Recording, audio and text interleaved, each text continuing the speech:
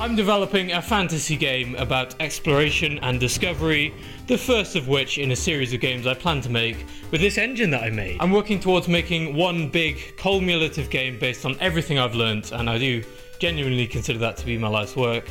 And I'm also using YouTube to promote it. So, hey, how you doing? But writing your own game engine does come with its own crusty shenanigans, as you essentially have to do a lot of the stuff from scratch. And here's one problem I've come up against time and time again. The game doesn't actually do full screen. You can't even resize it. This has been requested before, and it also just makes the game quite difficult to play on smaller screens. This month being the long-awaited bug fix and stability month, I'd finally decided that full screen's time had come.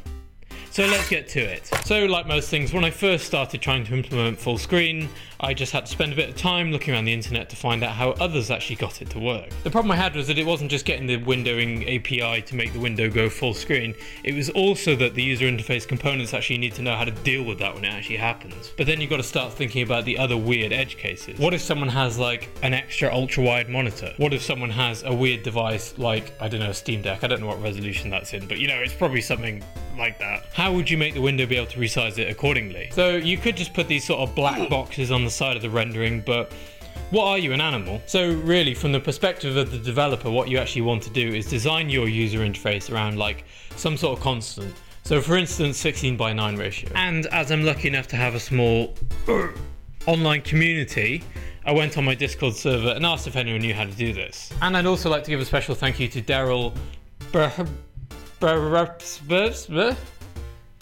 I'm sorry, I don't know how to say that. It was especially helpful in correlating some of the other things that people have said online about the best way to do this stuff. This guy writes his own engine as well, so, you know, I guess I can take his word for it. So the general consensus online seemed to be that you design your user interface around a single aspect ratio, so for instance 16:9, and then you'd scale that however you could to fit within the bounds of the window size. That would allow you to have a consistent area to do your user interface stuff, and then of course you could extend things like the game actual rendering viewport out to the sides of the screen, but everything else would be able to stay within that area. So the aspect ratio bit wasn't actually the difficult bit to get working.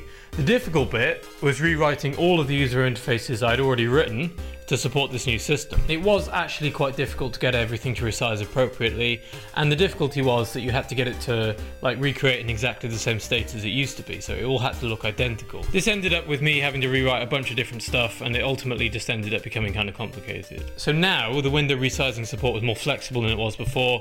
All I really needed to do was actually implement the whole taking the full screen aspect to it. So most modern operating systems have two ways of doing full screen.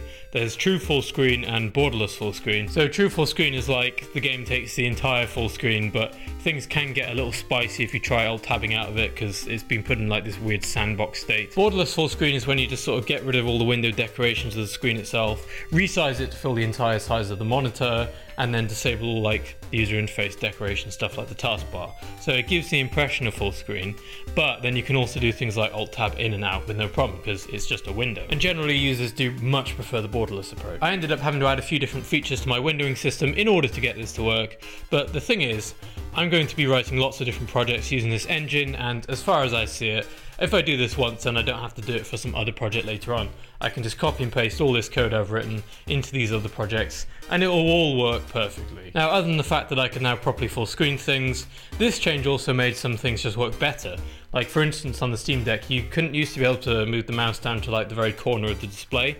It used to just have a complete mental breakdown whenever you tried to do that. That's fixed now as a result of this change. Now in the theme of fixing bugs, I continued writing the automated testing system that I was writing the other week. I generally improved the framework massively, so I can now do things like click on buttons, check for text on the screen, just generally run logic within the game, that sort of thing. So the way I did this was that I'd write the test for the issue, check it actually failed, fix the issue itself, and then suddenly the test would actually pass. But the good thing about this is that it will test a bunch of other things in doing that, like even starting the game up and checking that nothing goes wrong is a good test in and of itself because it's just a complete sanity test. I'm not going to go too hard on the testing just because I do want to maintain that flexibility when it comes to actually game development, but they're still very useful to have from a perspective of sanity testing. So here's the list of tests that I've already written, and also I managed to fix a few bugs as a result of writing them. So one of the main things I discovered was that there's issues with Unicode on Windows, and I think that has a lot to do with why the bullet points in the exploration complete screen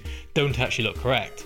because I found that one of the automated tests, which just tests like some Japanese characters, failed horrifically. Like the engine actually died as a result of it, as a result of something that went wrong in the tests. What's interesting about this is it's never actually gone wrong on the Mac, but I guess that would go a lot of the way to explain why things like the Asian text in the GUI example don't work properly on Windows. Bad thing is that I didn't have my MacBook for much of this week for various issues, so I wasn't able to compare and contrast what the actual difference was between the two platforms, so I'm going to deal with this next week. I was able to properly publish the results of the testing on GitHub as a result of this pipeline thing. This means that anyone can just access the results of the test without having to go through the logs, which is just much nicer. I spent a lot of time just trying to fix issues with the Steam Deck because I really want to play it on the Steam Deck. The main issue is that if you did anything with any of the joysticks, the game would just crash entirely. So I spent a bit of the time with the controller support to try and improve it a bit. Oh well, thank you Nintendo. Now, do you guys remember that missing mesh issue that I was complaining about for a long time? Well, I still kept running into it. The ultimate best code I've ever written in my lifetime was just to run it in a loop until it detected no more XML files without their appropriate mesh files. So that might have been a bit of a hack, but at the same time, I haven't seen the issue reoccur since, so maybe it's fine. Now, one of the things was that a few devlogs ago, I spent a lot of time parading around the fact that I'd fixed this issue where you weren't getting like true 4K rendering.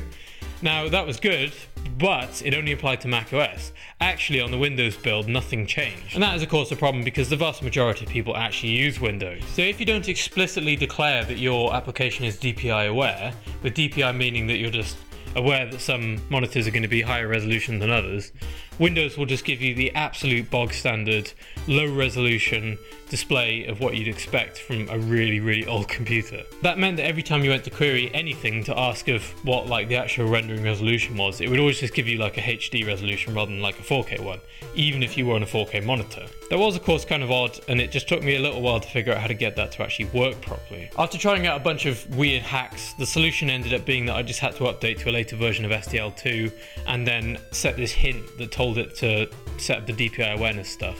That would go off and tell the operating system that the application knew how to do higher resolution stuff. It looked much better as a result. A few other smaller bits and pieces from this week. I wrote some scripts to help me install builds of the game onto the Steam Deck.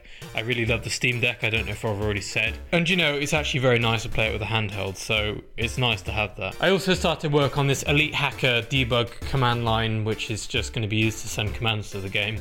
There's a few cases where I want to do things like set player invincibility, or like spawn enemies, or give the player items, and I'll be able to do that from this command line. It just makes things easier. So there we have it, boys. In terms of like major features that got implemented, that was really what I did for the past 2 weeks. It's worth pointing out that a lot of this work was like infrastructure work, so some of it didn't even get mentioned because it wasn't like that interesting. But I do believe very strongly that all this stuff had to be done. I'm planning to get back to actual game development next month, so I'm thinking I'm going to be doing some combat stuff. The combat system is really in need of a looking over. To my mind, I'd probably imagine it'll go a month of combat, a month of user interface design and improvements, probably thinking more about game infrastructure stuff after that. So I'm thinking I need to get the whole like town editor system working.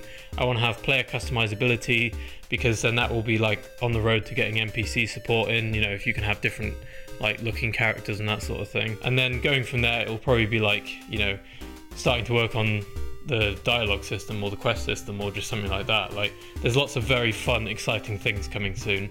And also, I'm recording my first ever video in like my new recording area, which isn't exactly done yet, but it's still partly there. So we're moving on. You should definitely subscribe. Right. See you next week.